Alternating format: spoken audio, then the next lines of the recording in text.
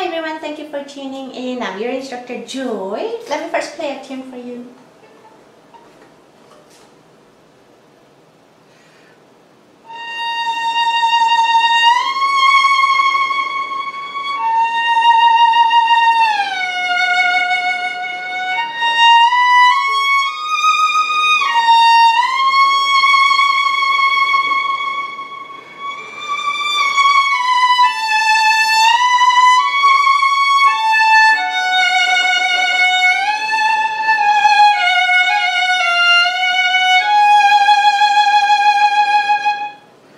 So this was a little beginning of a seashell by Engel. So today we're going to talk about a technique, left hand technique called glissando.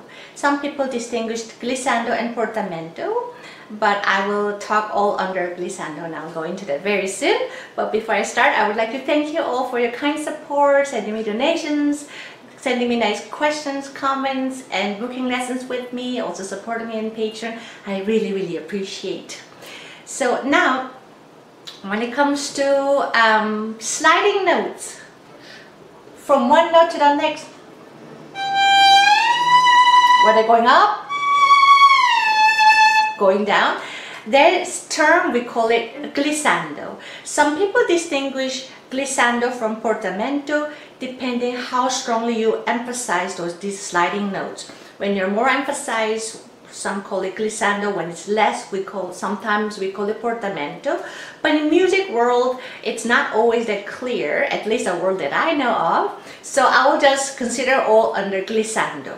When it comes to glissando, when it comes to notation of glissando, sometimes you see glissando written all spelled out, or gliss with a dot, or sometimes you see from one note to the next with a long line going up or down, or sometimes instead of line you see a zigzagging going up or zigzag little note going down. So that's the notation. But we sometimes choose it to glissando, not because the music says so, even though there's nothing about it. We choose to do glissando because that brings certain tone color.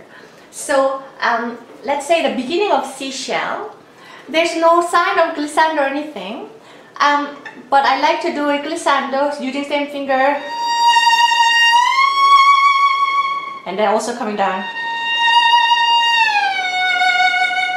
I find it when I do that, like the topic or the title of the song is Seashell, it sounds like the tide coming in, tide coming out, or the water waving to the right and left. It creates that kind of mood. So I choose to do that one. I'm going to show you if I played it without glissando, this is how it sounds. Sorry?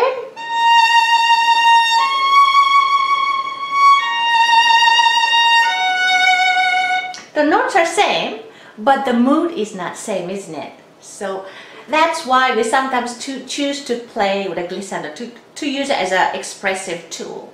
Now, when it comes to glissando technique, just like shifting, it's very important that you leave the finger on the string but shift it with a light fingertip. So it's not too light until it whistles, that's maybe too light. But you have to understand that if the fingertip's too heavy, it's going to be a little hard to slide it. That's not impossible, but it's a little harder. There's an accented glissando, something called. It's a type of glissando that requires a little more formal one, which is something like that. That comes later. But we're talking about just normal glissando without accent, and also more to use as a emotional musical expression, right? So in order to do that, so make sure when you slide it, keep the fingertip not too heavy, but a little on the light side, just light enough that you can slide it, but without whistling. Because if you lift up too much, this whistles. That you don't want that here. So that you can slide enough. So if you're having a hard time sliding the finger, sometimes flattening the fingertip a bit more, it's gonna be easier to slide it instead of complete standing like this. The reason being is, by flattening your fingertip, you're just giving a little more room, space, or more surface to slide with, like that, yeah?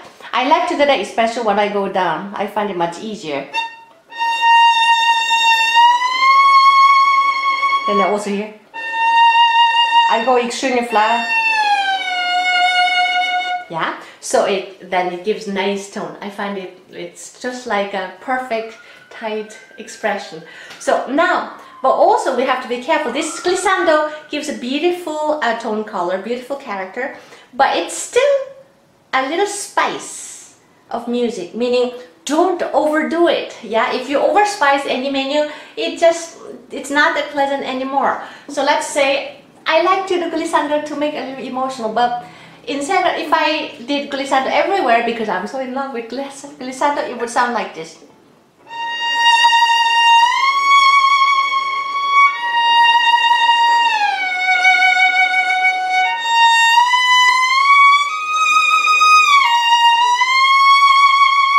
It's a bit much, isn't it? It's like so yeah, we have to use it just delicately enough so it sounds beautiful enough. So I choose to play beginning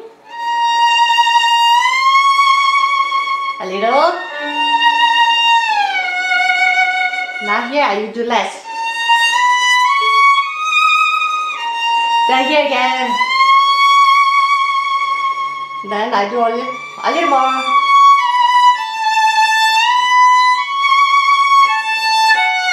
Now here I go low. Now yeah. So if you use this glissando tool just right, it can just make your performance very special, and it touches everybody's heart. And that's moment when the audience just sit in a concert hall or in the hall where you're performing and they don't want to leave, and that means you won their hearts. Yeah. So use it right and have lots of fun with this glissando technique. I hope this video was helpful and happy practicing. Thank you for watching. Bye bye.